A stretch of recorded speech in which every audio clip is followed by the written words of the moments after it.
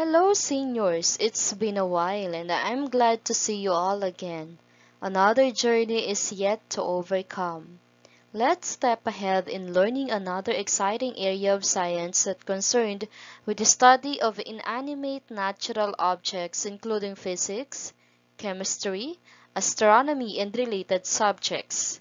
Students, it's time to learn physical science. Our lesson today, the atomic number and the synthesis of new elements. At the end of this lesson, you should be able to explain how the concept of atomic number led to the synthesis of new elements in the laboratory, identify the different elements formed after the process of synthesis, and realize the importance of the atomic number in identifying the new element's identity in the periodic table. Our first stop, Moseley's X-ray spectroscopy. Henry Gwyn Jeffreys Moseley was an English physicist who demonstrated that the atomic number, or the number of protons in an atom, determines most of the properties of an element. He began his study of radioactivity in Ernest Rutherford's laboratory, but later decided to explore more on X-rays. In 1913, Moseley published a paper on the arrangement of the elements in the periodic table based on their atomic numbers. He used X-ray spectroscopy to determine the atomic number of an element. He bombarded a beam of electrons to different elements and measured their X-ray spectral lines. His results clearly show that frequency of the X-rays given off by an element was mathematically related to the position of that element in the periodic table. The frequency is proportional to the charge of the nucleus or the atomic number. When the elements were arranged according to their atomic numbers, there were 4 gaps in the table. These gaps corresponded to the atomic numbers 43, 61, 85, and 87. These elements were later synthesized in the laboratory through nuclear transmutations. Let's move on to the discovery of nuclear transmutation. In 1919, Ernest Rutherford successfully carried out a nuclear transmutation reaction, a reaction involving the transformation of one element or isotope into another element. He bombarded alpha particles from radium directed to the nitrogen nuclei. He showed that the nitrogen nuclei reacted to the alpha particles to form an oxygen nuclei. The reaction is written as shown in the slide. However, both alpha particles and atomic nuclei are positively charged, so they tend to repel each other. Therefore, instead of using fast-moving alpha particles in synthesizing new elements, atomic nuclei are often bombarded with neutrons or neutral particles in particle accelerators. Next is the discovery of the missing elements.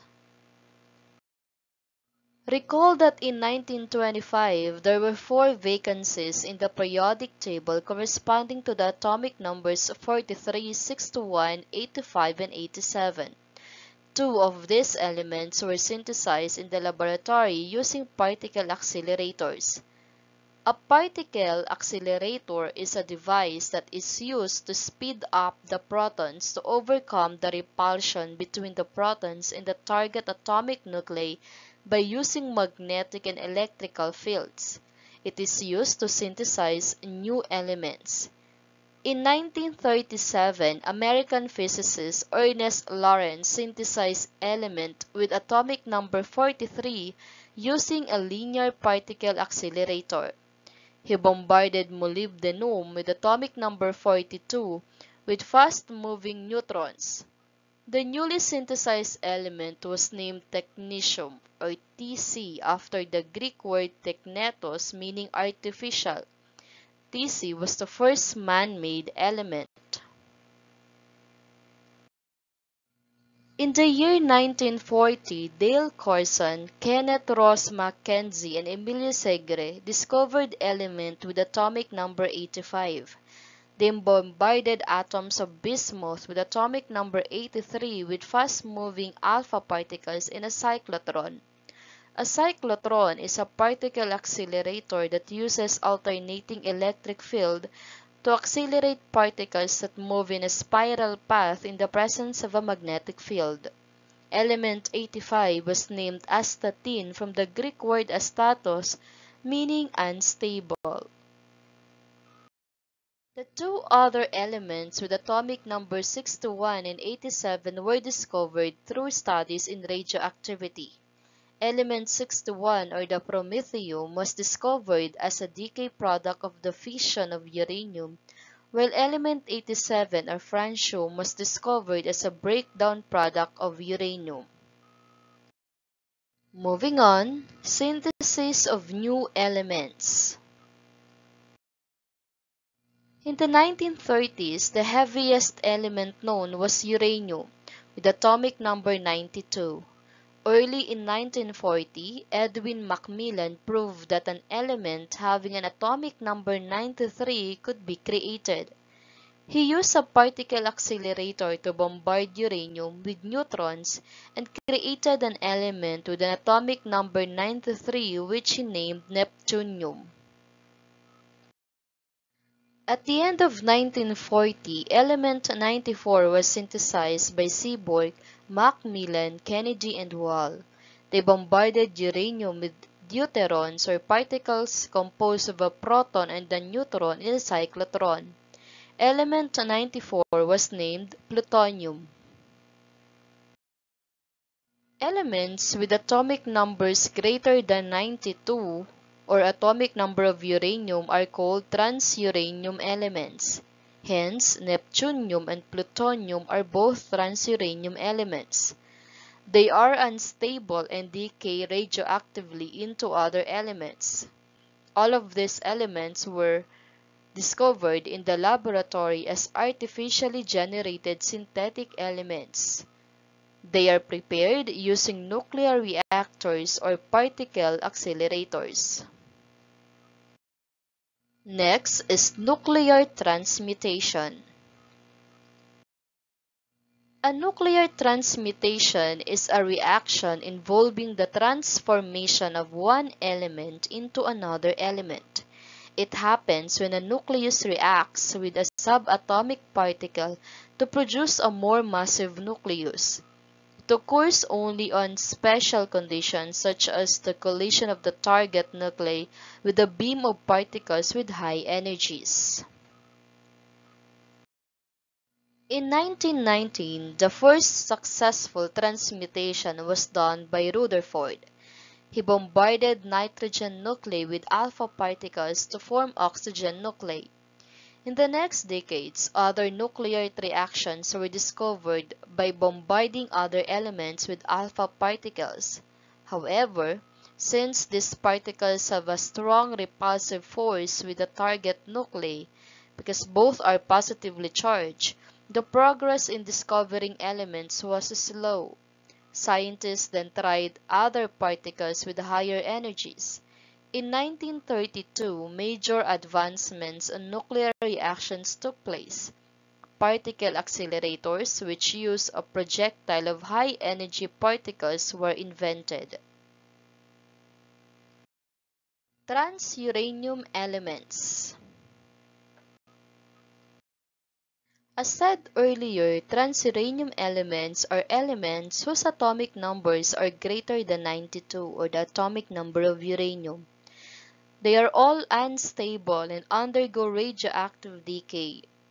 Many of the transuranium elements were prepared using particle accelerators, and much of this work was facilitated by a group of scientists led by the American chemist Glenn Theodore Seaborg and later nuclear scientist Albert Ghiorso in the University of California. The most effective way of preparing transuranium elements, specifically in the lower members of the series, elements 93 to 95, was through nitrogen bombardment. As for the heavier transuranium elements, or from 96 to 101, they were generally prepared with high-energy positive ions, which include the use of deuterons, carbon nuclei, and ions.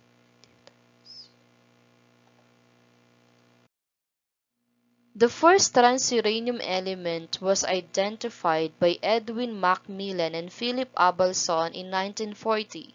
It was named neptunium, bearing an atomic number of 93. They acquired the radioactive isotope of neptunium through the bombardment of uranium oxide with slow neutrons. This reaction can be represented as shown in the slide. After the discovery of neptunium, the decay of this element led to the discovery of another element bearing an atomic number of 94.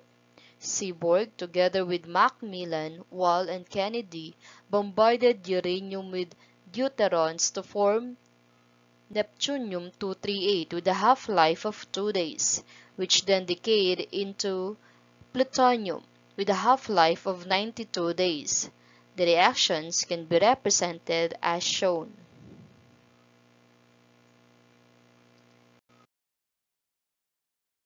Nuclear decay reaction. Nuclear decay reaction, also known as radioactive decay, is a reaction in which the nucleus emits radiation and transforms into a new nucleus. The parent nuclei are unstable and the resulting daughter nuclei are more stable, having lower mass and energy. Transuranium elements are unstable that they undergo radioactive decay, resulting in more stable elements. The nuclear decay reactions involved in the synthesis of transuranium elements are alpha decay, beta decay, and spontaneous fission. The alpha decay is a reaction that emits helium-4 nucleus or alpha particle. This decay produces a daughter nucleus with an atomic number reduced by 2 and a mass number reduced by 4 compared with the parent nucleus. Most nuclei with mass numbers greater than 200 undergo this type of decay. The general reaction can be represented as follows, and as shown in the slide, where A is the mass number, Z is the atomic number, X represents the parent nucleus, and Y represents the daughter nucleus. Again, atomic number is reduced by 2 and the mass number is reduced by 4. For example, neptunium-237, the most abundant isotope of neptunium, undergoes alpha decay to form protactinium-233. The nuclear reaction is represented as shown.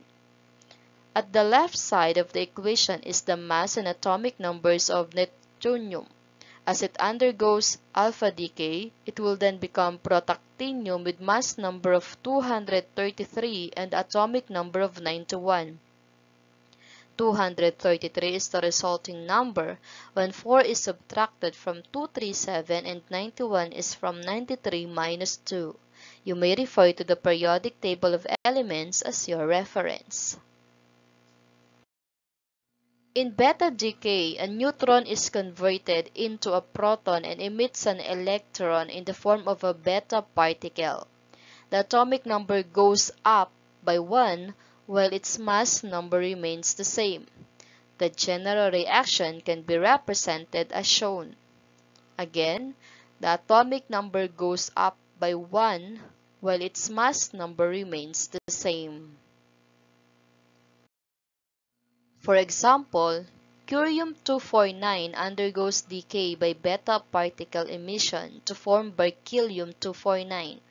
The balance equation for this reaction is represented as shown, and as revealed, the mass number remains the same, 249, and because we added 1 to 96, 97 is the resulting number.